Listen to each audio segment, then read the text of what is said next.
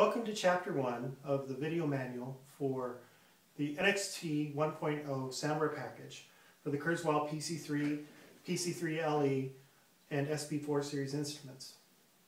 In Chapter 1, what I want to talk about is the included control setup. So first of all, let me show you how to change the control setup on the PC3. I'm going to hit the MIDI button, okay, and the very first thing on the top line is control setup.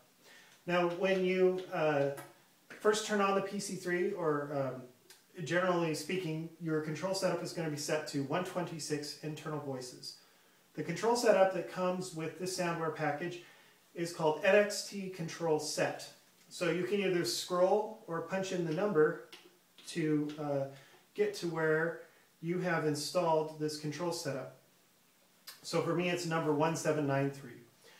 And once you've selected it here, you can just exit out, and now this is your control setup. This control setup adds functionality to the PC3 that makes it, in my opinion, more useful for synthesis. And I'm going to explain what that added functionality is. The main changes are to these program buttons up here. If you're using the default control setup, these are used to select programs that are in these categories. With this control setup, we've overridden what these program buttons do and given them custom functions to control the arpeggiator and to control some synth parameters. So first of all, let me demonstrate for you the synth parameters that you can control with these buttons. Okay, so if I am playing a program that's included in this Soundware package, normally it will play back polyphonically, meaning I can play more than one note at a time. Okay, if I hit button 1, what that does is that makes it play back monophonically.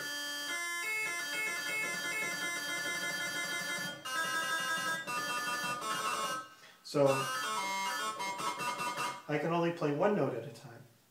Button 2 turns on Portamento.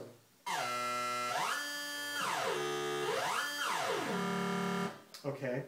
Button 3 is Portamento time number 1.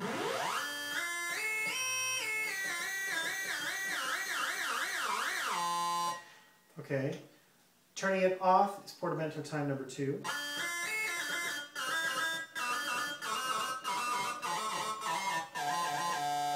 Turning on button 4 is Portamento time number 3. And that's a very long sort of glide time.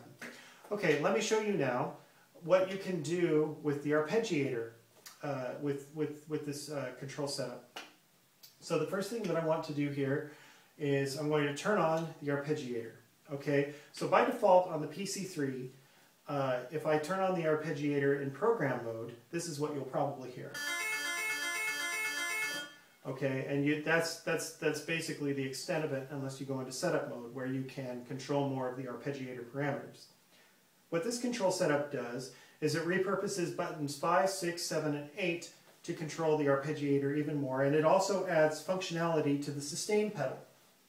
The sustain pedal normally is set to just send 127, or the MIDI CC for sustain, number 64. So what I've done is I've changed it so that with the arpeggiator off, it works as a regular sustain pedal. With the arpeggiator on, it works as a latch. So now it's going to latch these notes, and it's going to hold them as long as I hold down the sustain pedal. Now what I've done here with buttons 5, 6, 7, 7 is program in different arpeggiator note lengths. Button 5 is quarter notes. Button 6 is eighth notes, and button 7 is 16th notes. Now button 8 will hold the notes that I've already played. So I can take my foot off the sustain pedal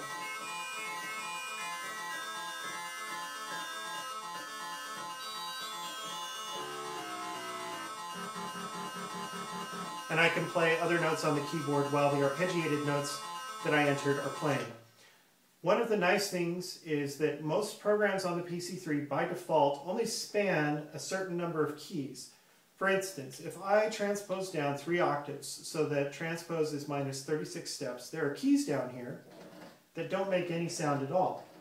These can be useful with the arpeggiator because they allow you to insert rests. So for instance, I'm going to turn on the ARP button and I'm going to hold down the sustain pedal to program a sequence. So the first note of the sequence will be D. Okay, and I'm going to put in a rest. Okay, now I'm going to hit another note and I'm going to put in another rest. And then let's see, I'll hit another note and put in another rest. And then I could say, for instance, put in a few more. 3, 4, 5, 6. So there's 6 rests.